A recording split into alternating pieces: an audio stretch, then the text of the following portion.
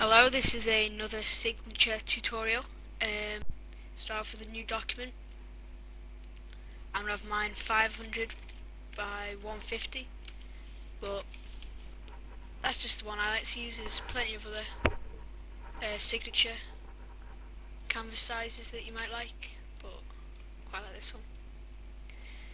First of all, what I'm going to do is, let me find it. I'm going to use the staging for the background. So I'll just put that there, and then I'm going to apply my first render. I'll do this one. I've already applied an outer glow for this. I thought it looked nice. Okay, I'm probably just going to leave it like that, but you could check out my other videos for methods of blurring different renders and that, but I'm just going to leave it like that for now. And I'm going to use the West Ham United club badge, set to normal. And if you press Ctrl and T to bring up the transform tool, you can actually turn it onto its side, and that's what I've done for my.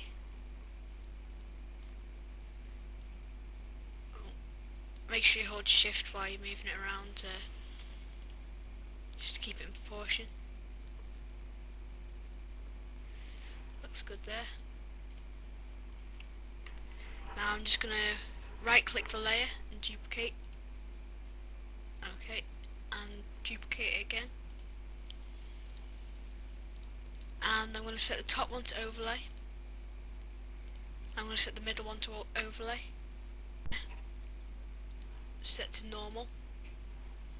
And I'm going to go filter, blur, lens blur. Just see how this looks. You want it to be blurred, but you want the actual initial shape of it still, like that. So that looks fine. That looks good. I'm going to blur it a little bit so the edge is a bit more blurred. So filter, blur. See what blur more does. Doesn't really do anything, so edit, undo. Filter, blur. I'm going to try this blur again, but set it down to like not very high pixels. Something like that. About 5 pixels I've set mine to. And I'm going to view these two again.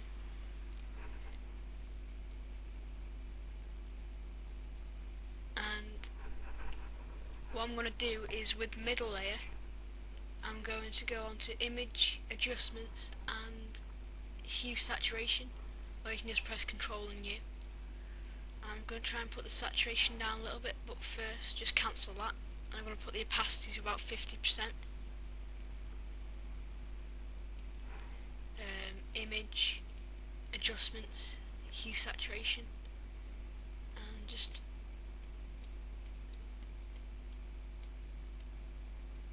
put the saturation down to about -50. I'm going to.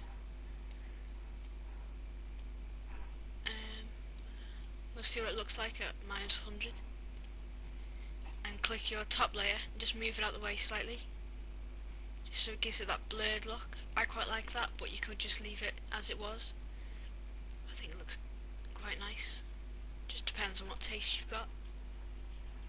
And now we're going to put my second render in. So just drag it on. If it needs any moving about, then or resizing, Ctrl and T to bring up the transform. Make sure you hold shift while you're messing around. Keep it in proportion. And I'm going to leave it like that size though. I'm going to give it an outer glow. So while you've got a layer selected, go down to this little, it looks like an F. Blending options and outer glow, just tick that box. And you can just mess around with the settings, just see what you like. Set the opacity to 100%. Well, probably leave it at 75. And just mess around with Again, you don't have to put an outer glow in it.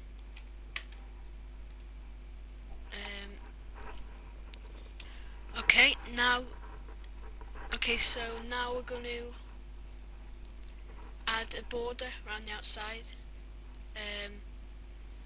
So if you've got a layer that's not being used, this is my background layer, I'm just going to move that to the very top, or you can just create a new layer and select all and go to edit stroke and I'll put mine at 3 pixels black.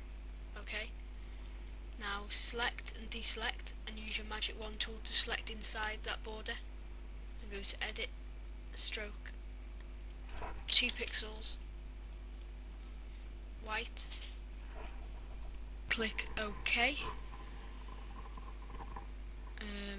and now last time select, deselect and use your magic wand to select inside the second border, edit stroke, leave it at 2 pixels.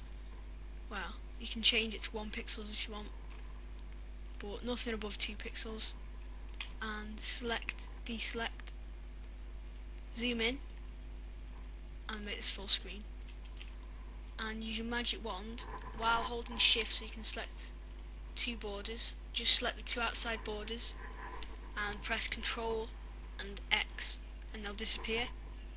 Ctrl and V will make it reappear and it'll make a new layer for it.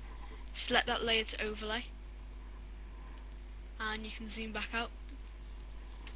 That just gives it quite a nice border. Now I might reposition one of my renders.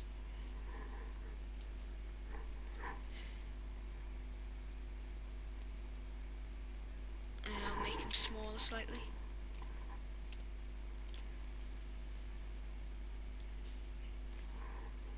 Like that. And now I'm just going to add a bit of text. So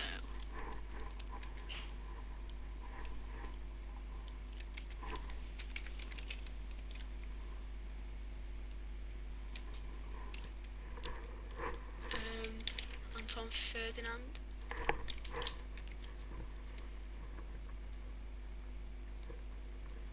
I'm going to change the colour to red and the font to a downloaded font that's called Katana, and I'm going to go on to blending options, give it a stroke black at 1 pixels, just makes it stand out a bit more, and Control and T, and I'm just going to turn on a slight angle like that just to give it something extra. Just put it there, and then you can just add your name. Alright then, thanks very much for watching, and be sure to watch some more if you need any help. You can also drop me a comment or a personal message and I'll definitely get back to you. Alright then, thanks very much for watching, see you later.